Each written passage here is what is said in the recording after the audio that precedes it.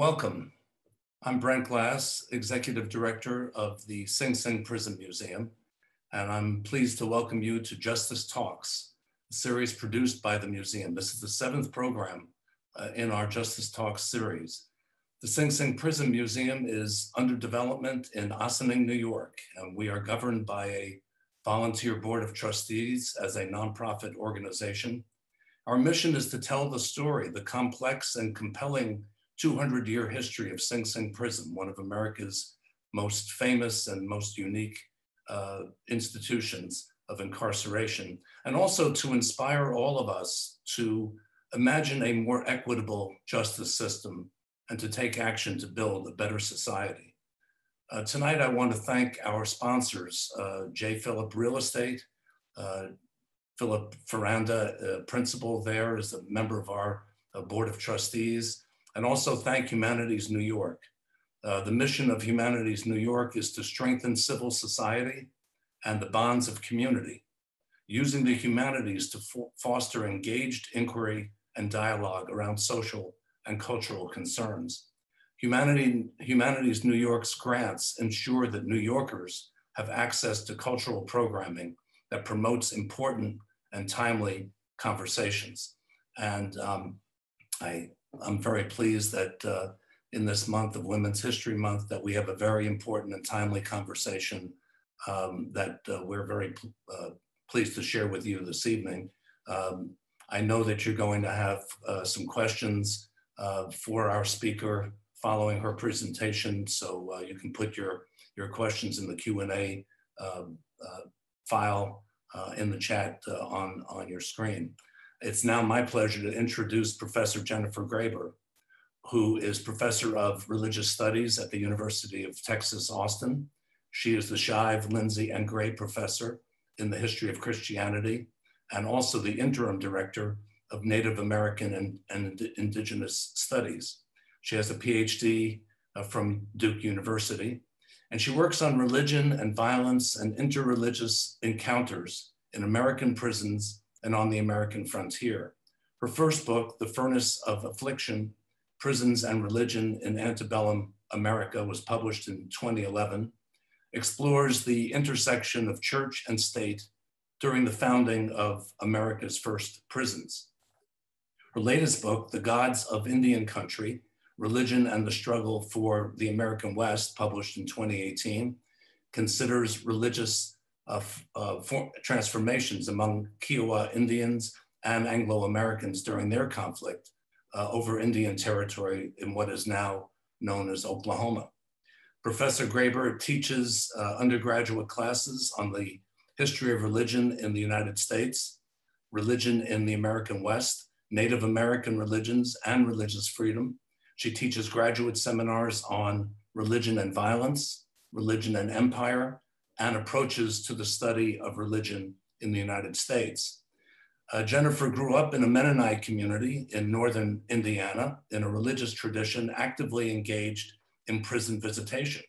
When she was 10, she accompanied her mother and her Sunday school class to the Indiana State Prison in Michigan City.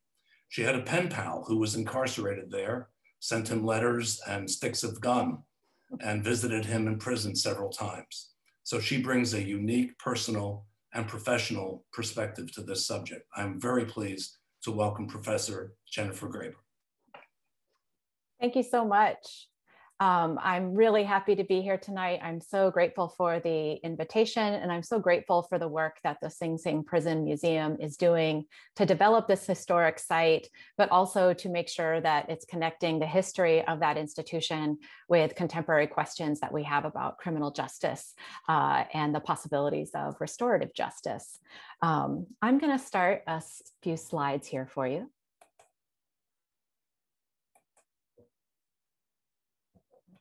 See here. Are you able to see my screen?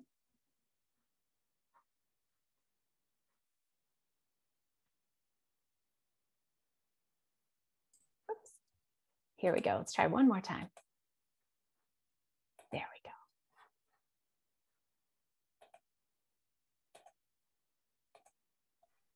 All right.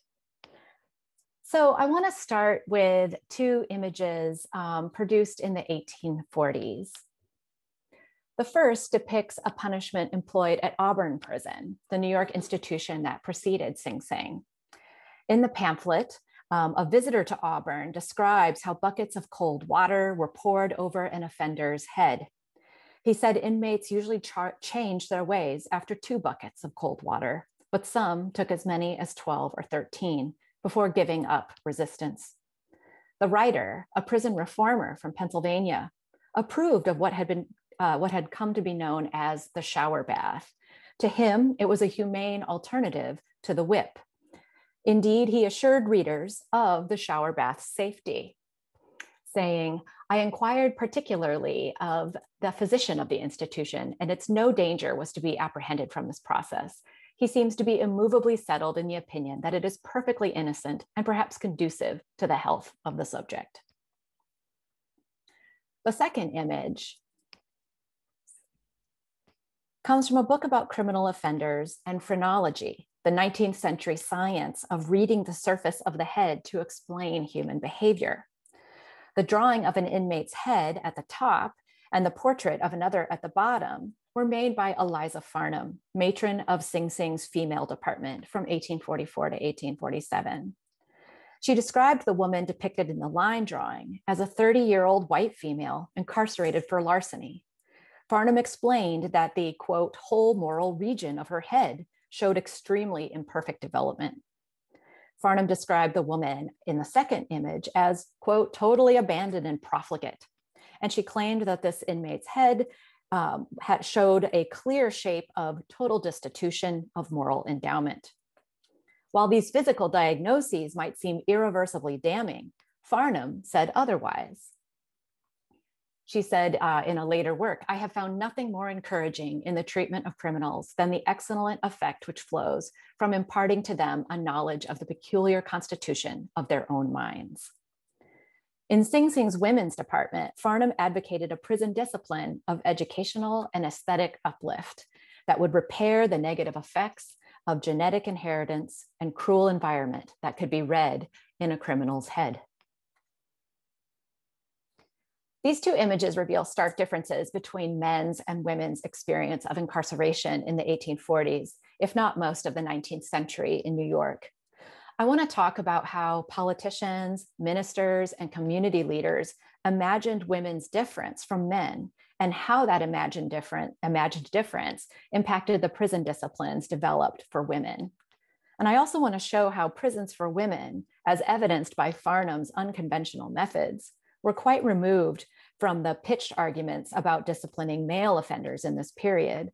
And so women's prisons, especially the one at Sing Sing, proved to be a site for experimenting with new prison discipline possibilities.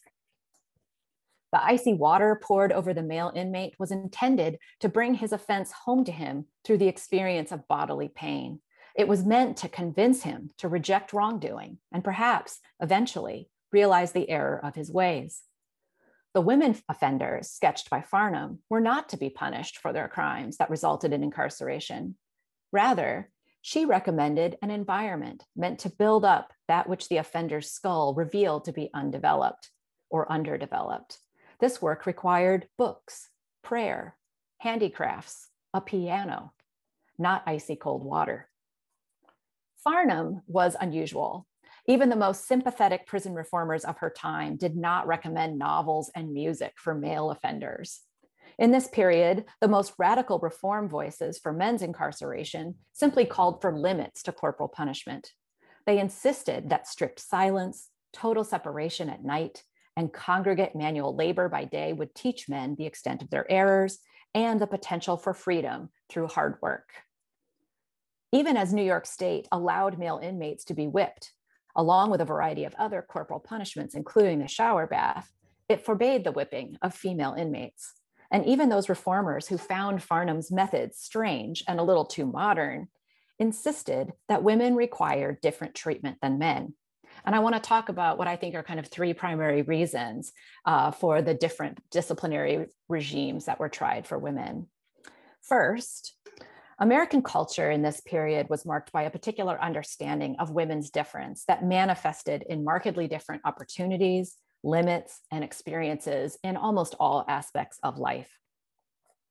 Antebellum society emphasized the rough and tumble world of men's industrial labor and political participation. In contrast, women were thought to exemplify a purity made possible by their seclusion in the home. Theirs was the domestic sphere, where they kept house and reared children, uplifting everyone around them, including their world-weary husbands. To be sure, only a small portion of American women had access to the resources required for this domestic ideal. Even so, the idea persisted. Male leaders decried the effects of women working outside the home, even as so many women did out of economic necessity. And working women strove for this ideal as well, even as the fantasy was fueled by popular women's magazines. One effect of this domestic ideal, what scholars have called separate spheres for the two genders, is that women were often disciplined by more informal means. Family and kin networks acted when their female relations stepped out of place. Women's criminal offenses also were typically minor and handled in local courts and county jails, if at all. And this brings me to the second factor that affects how women were treated in prisons in the 19th century. Very few American women served time in prison before the 1840s. This was true from the beginning of New York's prison experiment with Newgate Prison in New York City. Even though Newgate had large common rooms, prison staff tried to keep men and women apart. Architectural plans show that female offenders exercised in a separate yard from the men. But staff also wanted to separate inmates based on the seriousness of their offenses, which they attempted in the men's sections. But this simply didn't work on the women's side, as the female inmates were almost all incarcerated for the same relatively minor crime, larceny. And you'll see here, this is some statistics from 1801, whereas there are 250 white men and 57 Black men incarcerated at Newgate at the time, there are only 23 women and white women and 14 Black women. So they make up a very small percentage of the prison population. And you'll see also that they segregate, that they differentiate between white women prisoners and Black women prisoners. And I want to come back to the race question a little later. A growing number of male offenders, as well as the desire to keep trying to separate inmates in individual cells, led to the construction of Auburn Prison starting in 1816, and then later Sing Sing in the late 1820s. And despite the intricate planning for solitary confinement cells and labor workshops, neither Auburn nor Sing Sing's design took much account of women, at least at first. Changes in prison discipline at the state level also ignored women. In 1819, New York reinstated whipping as a possible punishment for New York's male inmates. Women, however, were not to be whipped. At Auburn, which is featured here on the slide, the small number of female inmates occupied an attic room where they had no supervision other than short daily visits by kitchen staff who brought them meals and carried out waste buckets. The attic conditions were terrible. Little ventilation, nothing to do, and women offenders were sometimes subjected to sexual abuse and illegal punishments by male guards. In 1827, a female inmate at Auburn died after an illegal whipping by a guard. The incident caused public outcry. In 1832, state officials finally hired a matron to oversee Auburn's 25 female inmates in the attic. But little changed as the attic space was not designed with any particular disciplinary program in mind. And this is so ironic because Auburn was so planned with such intricacy and so many resources went into the construction of the solitary cells for men and the workshops for them to work in during the day. And yet the women are an afterthought and put in the attic. The matron's hiring was one of several signs that state officials increasingly felt the need to address the small but persistently present population of incarcerated women. Eventually, they decided to build a women's unit at Sing Sing. This time, women's experience of incarceration was meant to look more like that of men. The female unit was built to follow Auburn and Sing Sing's model, in which men were separately confined at night. Here is a little excerpt from a map of Ossining, and you can see the prison for men, which is on the edge of the river, but the women's prison is up on the hill and has these very interesting columns. But you can see on the sides a bunch of little windows. There were 3 tiers that had 24 separate cells each. The women's prison at Sing Sing also included a nursery and a workshop. And while the women's nighttime routines looked the same as the men, their daytime lives were quite different. There was no analog to the manual labor performed by men in Sing Sing's mines and workshops. The rule of silence was not enforced. And women, while they could be gagged and kept in cells with small amounts of food, could not be punished with a lash. As Sing Sing's women's unit opened, the number of incarcerated women remained low. But this would change. And one aspect of that change brings me to my third point about the way women's criminality and incarceration were viewed quite differently than men's in this period. Starting in the 1840s, New York's female inmate population grew as courts convicted more women of crimes related to social disorder. This trend included more punishments for women involved in sex work, which was viewed in a particularly devastating way for women in this period. This was especially true for Black and immigrant women. Starting in the 1840s, more male political and religious leaders condemned what they called fallen women involved in sex work. And here's an image that was popular in the period that's meant to portray a fallen woman engaged in prostitution. And I don't know if you can see the cursive subtitle there, but it says, "Hooking a victim." And the victim here is the man. The notion that these male leaders had as they diagnosed the problem of fallen women was that women needed to be especially pure and virtuous. And so these women had committed a kind of especially problematic sin. So here's a quote from one chaplain at a state penitentiary in Ohio. He says, "No one without experience can tell the obduracy of the female heart when hardened and lost in sin. As a woman falls from a higher point of perfection, so she sinks to a profounder depth of misery than man." So you can see how there's this kind of extra sense of this criminality because she's supposed to be so elevated, and yet when she falls, she's even further down than any male offender could possibly be. Some prison reformers, male prison reformers, claimed that sex workers were actually beyond reach, going against their broader approach to prison discipline that argued that all lawbreakers, if subjected to the right prison discipline, could be redeemed. They reserved especially harsh rhetoric for Black women and immigrant women whose sex work resulted in incarceration. For instance, the Quaker reformer who designed Newgate Prison and ran it for several years said Black women incarcerated there for sex work were a sign of, quote, the race's degeneracy. This skeptical attitude of incarcerated women helps explain why New York's male leaders built a new institution to house female offenders at Sing Sing, yet still had no reformatory plan for them. That's because they weren't sure these women could be redeemed. It took female reformers' involvement to change women's experience of incarceration in New York. Many claim to be inspired by British prison reformer Elizabeth Fry, who began visiting incarcerated women in London in 1815. Her popular 1827 book claimed that female offenders could be reformed and that other women should make it possible. New York women responded. In 1832, they formed the New York Female Benevolent Society, which encouraged sexual purity among women and tried to rescue women from sex work. They opened a house of refuge for women exiting prison or sex work, but they soon disbanded. Another group, the New York Female Moral Reform Society, later took up the torch. They added an emphasis on the social problems, such as unemployment and poverty, that might lead women into sex work. And they began to critique the double standard that allowed men to engage with sex workers with little social fallout. And this is one of the cartoons put out by groups like this Moral Reform Society, in which they are naming prominent New York men and exposing the fact that they would engage in sex work or would engage with women in sex work. Women in these reform groups were part of a chorus of voices calling for a new prison specifically for women that also had a disciplinary plan, especially for women.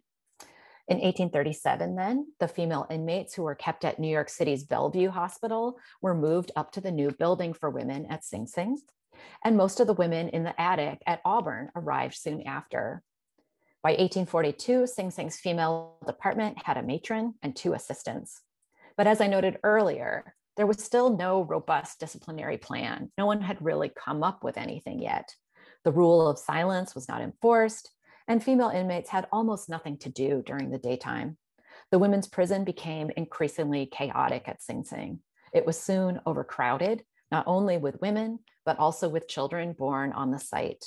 Once again, guards engaged in illegal corporal punishments, and there were rumors of a riot in the women's prison. A new organization founded in the 1840s took up the question of women's discipline and decided that they were going to do something about it. They were called the Prison Association of New York. The larger organization took up a variety of prison reform issues, but their female department addressed conditions at Sing Sing specifically. And in 1844, members of the Prison Association of New York advocated for the appointment of a new matron at Sing Sing. In 1844, reformer and author Eliza Farnham began her new post, and she had an unconventional plan for it. So I want to take a moment to imagine what Sing Sing looked like and felt like and was like on a daily basis for women under Farnham's direction. Right, so we're going to do a little imagination work here. Farnham had little interest in the silent rule and had it rescinded in January 1846. She converted the large communal spaces into a room that approximated what was like a European salon. The bookshelves held not only the King James Bible, but also novels by Charles Dickens and texts on phrenology. Farnham encouraged women to read individually and read out loud to them herself. She provided supplies so women could take up sewing and do very intricate needlepoint. She purchased glass cases to display inmates' handiwork. To help her, she hired Georgiana Bruce, a local transcendentalist who had lived at Brook Farm, where she had literary conversations with Ralph Waldo Emerson and Margaret Fuller. And to cap it all off, Farnham brought in a piano. Lest you think I'm showering praise on Farnham, I want to explain her disciplinary philosophy. More than anything, she wanted women to understand what caused them to commit criminal offenses and what they needed to do in order to live as free and productive citizens. And in that sense, she's not all that different from the chaplains and other prison reformers, I think. According to Farnham, it was not Christianity that had the answers. It was the human head. Its surface could be read to understand what aspects of a person were underdeveloped, if not severely damaged. The shape of the head revealed how inheritance, environment, or injury caused an offender's maladjustment to everyday life. It explained how they turned to crime instead of keeping a steady course of upright behavior. Having read an inmate's head, Farnham claimed to know what aspects of an offender needed attention, cultivation, and support. Sing Sing's female department, with its books and flowers and piano, was meant to build up these underdeveloped aspects. Once built up, inmates could move about again in civil society and participate as equals and contributors. As she later wrote, I have found nothing more encouraging in the treatment of criminals than the excellent effect which flows from imparting to them a knowledge of the peculiar constitution of their own minds, a quote I read earlier as well. As an example of this process, she pointed to an African-American inmate who she claimed to have said that she realized it wasn't the devil who had caused her to break the law, like she had always thought, but rather her head revealed she had lower propensities and a derangement in the brain. But under Farnham's care, this narrative that Farnham produced, but is attributed to the inmate, said that she believed now in a higher being who had also given her, quote, very high and noble qualities that she could develop and exercise so as to have a good life. So even as Farnham viewed this work as humane and liberal, there is an aspect to it that is quite chilling, at least to me. Her drawings of inmates and confident assessments of their deficiencies are a little unnerving. especially in her references to immigrant women and to Black women. And I just want to show you two illustrations from her later book. So this illustration, she gives the initial CP and describes this woman as a half-breed Indian and Negro woman. And her assessment of her is that in her head, destructiveness is enormously developed with large secretiveness and caution and very defective benevolence and moral organs generally.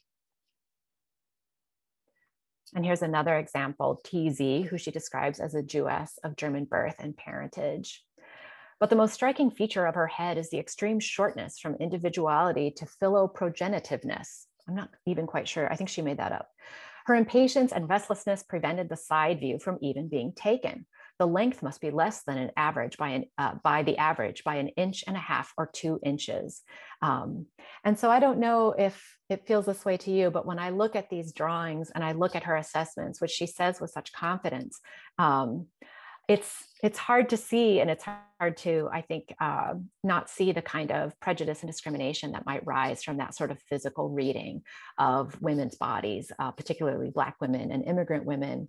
And one of the things that she actually does later in life is present her own image and provides a phrenological reading of her own head. And to no one's surprise, she is a person whose head reveals her to be very successful and persistent. Farnham's was an unusual experiment, and it did not last long.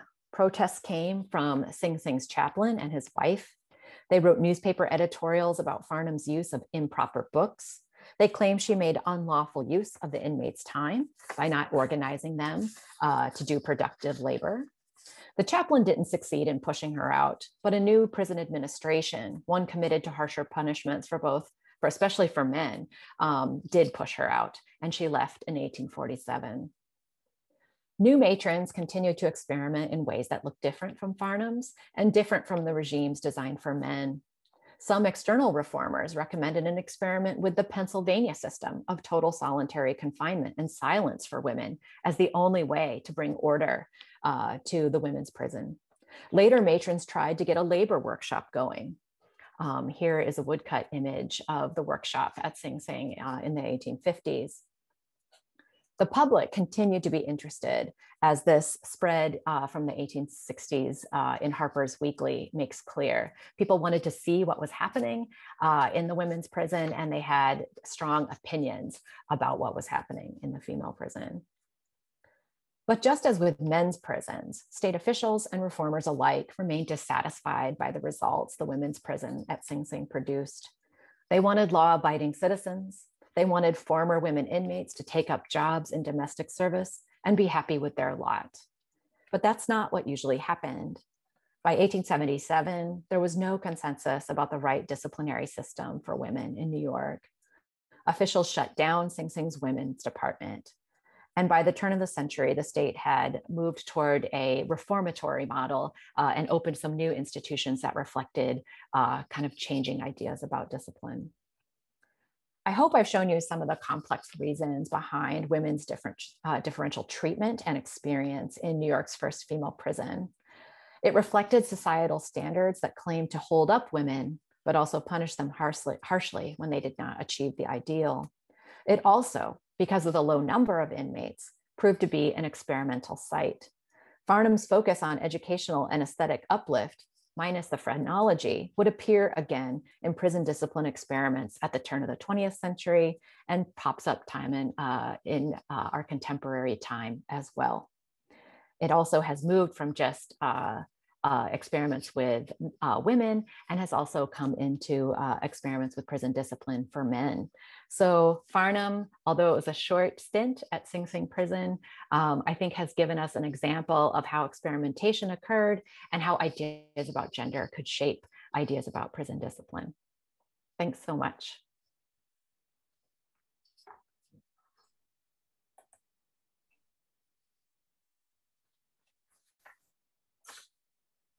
Thank you, Professor, very much. And there's a lot to talk about, and I think we're going to have some lively questions for you to respond to. One question has come in from Sam Sam North, who's a faculty member at Ossining High School and also a member of our board. And he asks, considering the work done by men in the congregate system, why do you think that women never took in piecework or other kinds of work? Mm-hmm. So there were some experiments with women sewing and doing piecework, and that image from the 1850s shows that sort of effort. But one of the things that kind of got in the way of a manual labor program for women is that they also relied on women, the small number of women at both Auburn and later at Sing Sing, to do some of the domestic labor to keep the men's prison going. So women often did the laundry and were sewing uniforms and things like that. So part of their work was to sustain the men's prison that was at time what that was seeking to have to be economically sustainable. And I think I recall that one of the reasons the women's prison closed in 1877 was that it was not economically sustainable. And by that time, the model, at least until the 1890s in the men's prison, was to contract out the men's work. And that map that you show, the bird's eye view, if you look at the men's prison, there were a number of buildings that were used for industrial purposes, especially producing stoves. One of the biggest stove production operations in the country was at Sing Sing. Cast iron stoves. We'll give Sam North a second question here that he has. Maybe you touched on this a little. Were working class women treated more harshly than middle class women in the criminal justice and incarceration system in the antebellum period? I would say that middle class women rarely were in the system. There were ways that families would kind of deal with the offenses of middle class women that kept it out of public view. So I think it's the vast majority of these cases were with working class and poor women. And absolutely all this is also a period in New York's history where voluntary societies are trying to deal with issues of poverty. It's when the public schools are trying to get off the ground to educate children who are often laboring. So this is in some ways part of a larger set of concerns about working women that provide a certain sort of kind of paternalistic organization of their lives. We have several really good questions here. One from Sandy Galiff, who is the assemblywoman from Ossining, who's been very supportive of the Sing Sing Prison Museum. And she asked, was the women's prison demolished or did it become the warden's property? Do you know when Bedford Women's Prison opened? I can answer the question about please do. Demolition. I don't know exactly when it was demolished, but it was demolished. It was not, there was no evidence. I believe the chapel at Sing Sing now is on the site of where the women's prison was located. When was Bedford was opened? I think in the 1890s. Yeah, I know that the reformatory model really kicks off in the mid 1880s, and then we see some new institutions in the 1890s. And there's also some institutions built for men after the Civil War as well. I'm wrong about Bedford. What happened after 1877 was the women who were in Sing Sing were sent to county jails. And then it wasn't until the 1890s when there was an institution, the asylum it was a mental institution in Auburn that was repurposed as a women's prison. But then Bedford opened, I think in the early 20th century. From Sarah Kesey asked, were there any children on site? I think there is evidence of babies being born there. Yes. And it had a nursery. So there was a spot within the building that was designated for children who were born there and living there. Sentences in that period tended to be shorter. I think in the United States today, we have much longer sentences than were used in the 19th century. So they were there for shorter amounts of time. But they did keep their children with them at the site. And I do have a clarification from Dana White, who is formerly a board of trustee member for the Sing Sing Prison Museum, and now she's a member of the board of trustees of the Village of Ossining, and was village historian. And she said that the female prison was demolished in the 1920s as new buildings were being built at Sing Sing. So thank you to Dana. And she also mentions that when the women's prison closed in 1877, there was male prisoners were housed there. Right. When there was an overflow from the main cell block that you showed in that image, and that the ruins of that cell block are all the remains of the 19th century prison from at Sing Sing. Yeah, because the women's prison was designed to have the individual cells kind of stacked on top of each other, they could use it pretty easily for overflow from the men's prison later. And was there indoor plumbing, do you know, in the women's prison? I did not see any evidence of that in the writings about it. Judy Jackson asks, phrenology was no longer in vogue by the 1860s. Were theories what theories were being explored in the 1860s, the era that the illustration you showed? How would a woman who murdered someone be treated? So actually, Farnham wrote that book, published that book in the 1850s, and it's basically a phrenology volume written by someone else that she then adds a bunch of drawings and a set of appendices to, related to her experience at Sing Sing. And that's published, I think, in 1856. So she's kind of bringing that phrenology, like she's kind of pushing that to its very outer edge of its popularity, but she later becomes interested in spiritualism and some other kind of in vogue ideas that are going around kind of New York liberal circles. But I would say when the reformatory movement takes off toward the end of the 19th century, what you really start to see is a concern for how environment and environmental conditions shape criminal behavior. So people thinking much more about poverty, thinking much more about the availability of jobs, thinking much more about how childhood and being raised in certain ways might lead a person to a life with criminal infractions. So there's less of a sort of punitive. It's a moment where the kind of punitive approach wanes for a little while, and a more reformative approach kind of comes into vogue. And of course, that's a wave that just never stops rolling in American history. Yeah, I think one of the leading reformers who also was at Sing Sing and also was the first psychiatric clinic was established by Thomas Mott Osborne yes. in the progressive period in the 19 teens. So, I see a lot of what you're showing us in this pseudoscience of phrenology, starting to look at the human mind as the source of an opportunity for reform, or an opportunity for looking at a different model rather than just corporal punishment. Yeah, yeah. Daniel Gross is a journalist who was enjoying your talk very much, and said, can you tell us a bit about any of the favorite archives and texts where you found the documentation of Sing Sing's early years? What were some of your sources? So because both Auburn and Sing Sing were built at a period in which we talk about as the kind of explosion of the penny press, it became very inexpensive to print pamphlets and books of all sorts. And so the 19th century America is just kind of awash in paper. And those included pamphlets and tracts about prison discipline.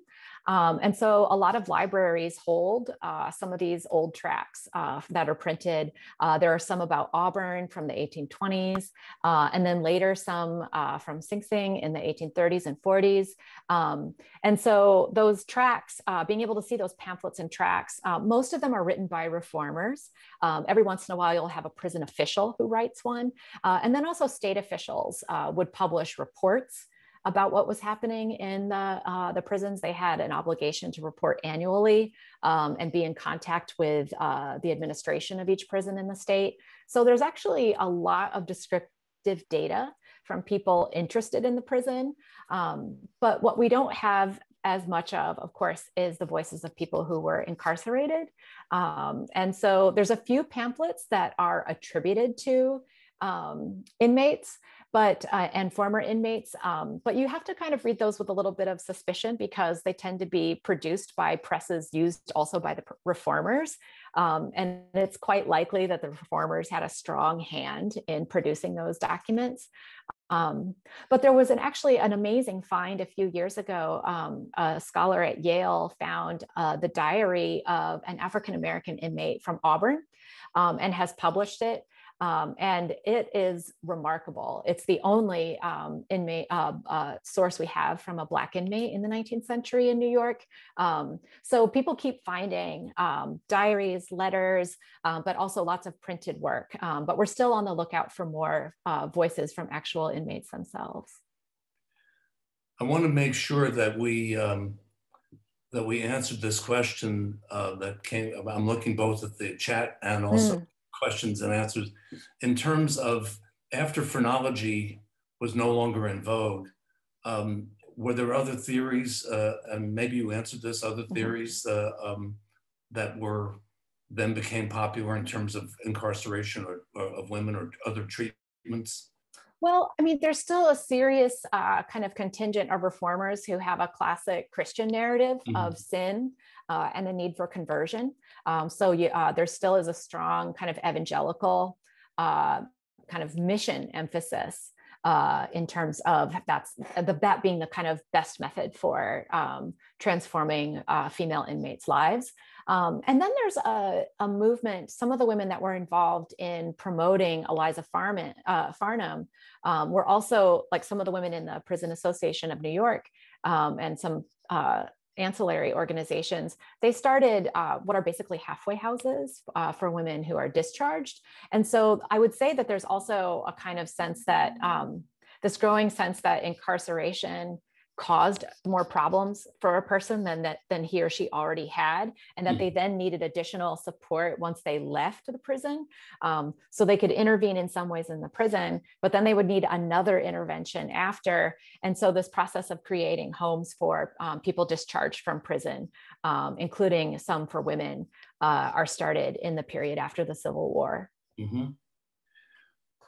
You know, we mentioned in the introduction that you, at an early age, visited the state prison in Indiana. Is there one question from Stacy Horn that your research showed that whether prison visitors in the 19th century, the women and reformists who visited the women and wrote to the women, is there any evidence of that kind of interaction? So there's lots of famous visitors to New York's prisons. Charles Dickens comes and visits the tombs. Alexis de Tocqueville tours the prisons. Margaret Fuller visits the women's prison at Sing Sing. So it was kind of a popular thing for public intellectuals to do in the 19th century. But there were also prisons and jails in the 19th century where you could really come almost like an attraction, like you could pay a quarter and come and see men working in the yard. Or one of the most popular places was an institution that had a treadmill where men simply walked for long periods of time. And you could come and pay a quarter and watch people, watch incarcerated people walk on the treadmill. So it was also in some ways this strange aesthetic opportunity that people took, like going to the movies or going to Barnum's Museum. So that is, I think, a very, very different feeling than what we have today. And I would say also that the security at these places in the 19th century was not strong, nothing at all like it is in the present day. So people would be throwing things over the walls. There were escapes throughout the 19th century, and also lots of people coming in because it was a way to make revenue when you had people who were willing to pay admission. Were there any women escapes that you found? I did not read of any women escapes. I did read that there was a riot, although there's no details. So I'm a little suspicious of an account of a riot, because usually 19th century newspapers would have jumped on that and wanted all the gory details and would make some up if they didn't have them from official sources. So I'm not so sure about it, but it is reported that one occurred before Farnham arrived. What were the offenses beside larceny and sex work? Was maybe we covered this in terms of murder or murder in self-defense, or murder from in being raped, or anything like that? It's very rare. It's very, very rare. So that's that slide I had with stats about Newgate Prison in 1801. There are some later charts in that account that show the range of offenses for men. And there's lots of petty larceny, grand larceny, burglary, arson, counterfeiting, and then, violent, assault, murder, attempted murder. All of those things are there. For the women inmates, it's literally petty larceny, grand larceny. There's nothing else. And that really remains true for it's just very rare for it to be anything besides small time stealing. But then later there is more convictions of women involved in sex work, but it really it is a rarity for women to be convicted of a violent crime in this period. And if they are a newspaper sensation because it's so unusual. Do you have a sense of how long their sentences were? Often very short. And this is true for men too. So if you were in for, let's say, arson, or attempted murder, and arson was taken very, very seriously in this period because it really could lead to lots of death and destruction. You might be in for 7 years. Your average sentence in the first few decades of the 19th century was going to be 2 years, 3 years. And if someone is a really serious offender, they might be there for 7, which I think is remarkable given the kind of sentencing that the system today puts out. That pattern of women and men being their sentences and their crimes being treated differently. Sing Sing, of course, there were 614 executions at Sing Sing, mostly in the 20th century, and there were 8 women out of those 614. So the punishment for men was very, very different. Yeah. In your work, you mentioned about visitors from all over the world coming to Sing Sing and coming to the U.S. prisons. Did you discover anything about other countries at the same time? How women were treated in terms of incarceration in other parts of the world? Well, in some ways, as I mentioned, the model of Elizabeth Fry in England was what inspired women reformers in America to start to advocate for specific reformatory programs for women. But I would say that I know a little bit more about what develops eventually because England actually has a lot more women incarcerated than the United States in terms of percentages. There are prisons in 19th century America that have fewer than 10% of their inmates are women. But in England at the same time, they're at least 1/3 of the inmate population across the board. So in England, so in different countries, there was much more willingness to convict women. And I think in England, because there was such an issue around poverty and income inequality and unemployment, that women were much more likely not only to be engaging in larceny to simply survive, but also were being convicted. There was a much more, I think, harsh approach to impoverished people in general, including women. And then I would say different countries over time also one legal scholar has talked about how he has a thesis that depending on if a place is a democracy or a monarchy, they might have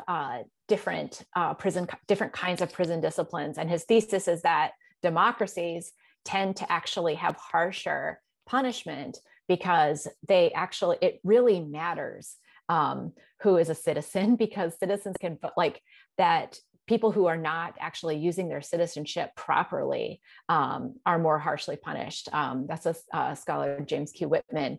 I don't know enough about like prisons in Denmark or to be able to, but I think it's an interesting idea that when you have a democratic experiment and you allow any citizen, male citizen, of course, at this time, and white citizen to be voting, who has that privilege really matters. And of course, the people who are still without voting privileges today are often people who have a history of a felony. When they were sentenced, was it a jury trial? Was there information on trial by jury, or were these any? It's very, the evidence is pretty slim, and it often comes from newspapers. Court records can be you might get a whole big batch of court records for a particular time, and then there are none. So they're kind of uneven. My sense is that these were things that were turned over very quickly, not high drama affairs, and often probably did not involve juries because they were such minor offenses for women. And that once again, if they did involve a big jury trial, it was going to be covered in the press.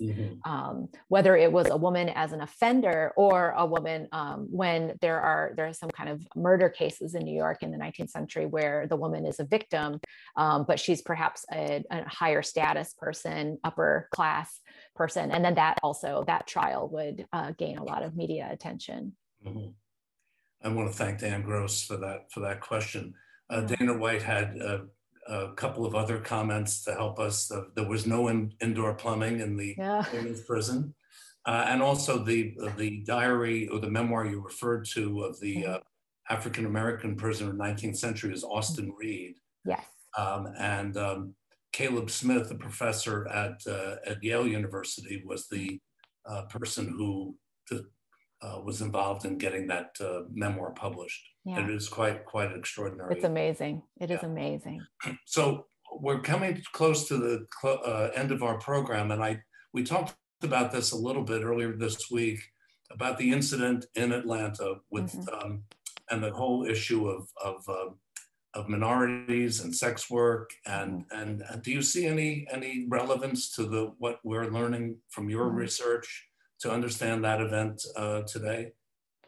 Well, I think one thing that is quite clear, and that scholars who have been pushing for a sort of intersectional analysis is that that the experience of misogyny and the experience of racism is experienced in particular ways in particular kinds of racialized bodies. And so the experience an Asian American woman has in this country is this kind of interesting and really particular combination of sexism and racism. And for Black women, it is a different configuration. And I think we can see that. We can see the ways these ideas were already at play in the comments that, when I read the Thomas Eddy comment about Black women, like Thomas Eddy, if you read some of his stuff, you would think he is a Quaker. He believes the inner light is in everyone. He designs this first prison in New York. He runs this first prison in New York. He's anti-slavery. He's pro-public schools. He is about as liberal as you can be for a Protestant in this period. And yet he says these absolutely disparaging things about Black women. And for him, it's about their Blackness and about their being female.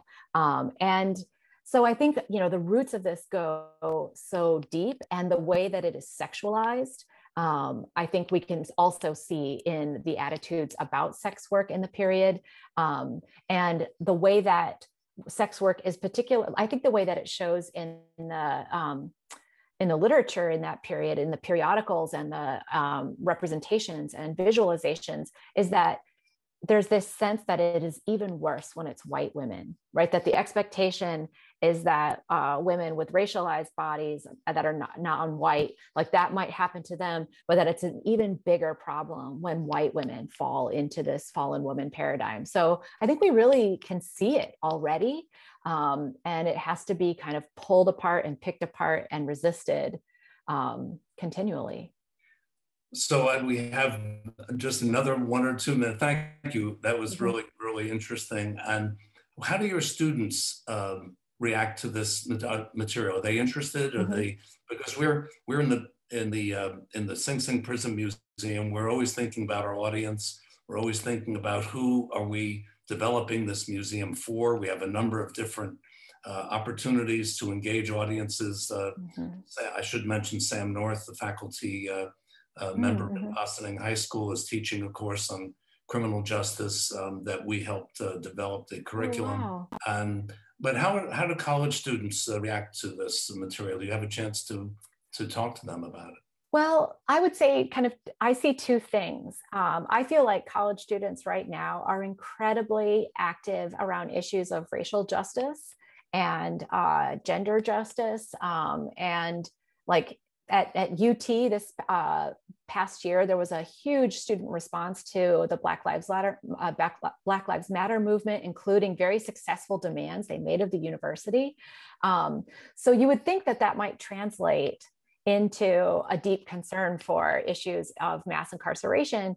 But these are also young people whose experience of incarceration, at least for many of them, is through media, right? It's about movies, it's about Orange is the New Black. And so part of it, I think kind of thinking about incarceration, if it hasn't touched you personally, right? I also do have some students for whom it has touched them personally, and they have a much more mature and sophisticated take on these issues. But I think for many, the issues around incarceration require a certain kind of empathy and maturity that has not been cultivated in them. And in fact, perhaps the opposite has been done by media. So part of it for me is to actually do this work of of humanizing the kind of the history of incarceration and the reasons for incarceration and the racialized and gendered aspects of its history, because they're not there. They have that analysis in other parts of life, but they don't yet about prisons. So I think that it requires them, I think, to grow up a little bit. Well, that's an interesting observation, a good way to end our program. And I know for me and for our staff, and I do want to recognize Victoria Gonzalez and Nicole Hamilton and thank you, Nicole Bell DeRisi, who are behind the scenes, but always really doing great work, and our board of trustees. For all of us, we subscribe to the approach you're taking, and we are not interested in sort of a voyeuristic or sensationalistic or hyper sensational approach to this subject. It's a serious subject, and you did a wonderful job tonight in engaging us and really introducing us to a very complex story. So on behalf of the Sing Sing Prison Museum, on Humanities New York, and J. Phillip Real Estate, our sponsors, thank you very much. Thank you so much for the invitation. I really enjoyed it.